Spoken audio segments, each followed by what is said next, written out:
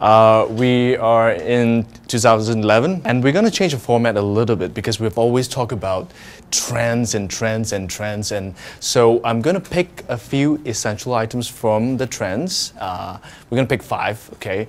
What really happens right now is that there are a lot of these pieces which happens on the runway and also which are available at the stores too. So, and then we're going to teach a little bit how you're going to style it to make it more current. So we're going to start with one right now soon.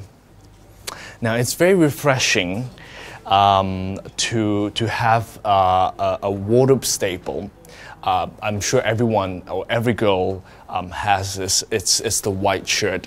And how you treat a white shirt is that we're going to take it out from the office and we're going to make we're going to treat it like a t-shirt, how you do layering with it and make it more fashionable. White shirt is always in cotton, preferably, because if it's in other material, it could be a blouse. So here we have white shirts that we do layered with chiffon over it. And then, of course, you pair it with some denim, just to make it a little bit off.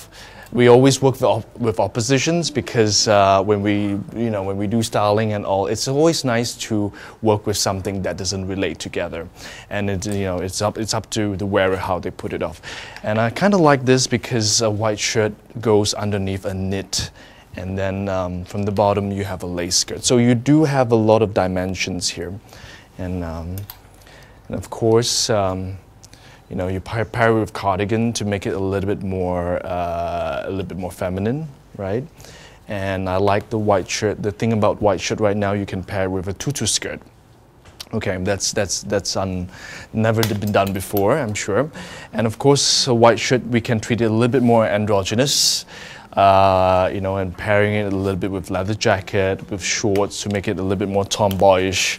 So it's a new trend to be a little bit more on the androgynous side. So like white shirt, it's great when you do a lot of layering to it. So take note on that.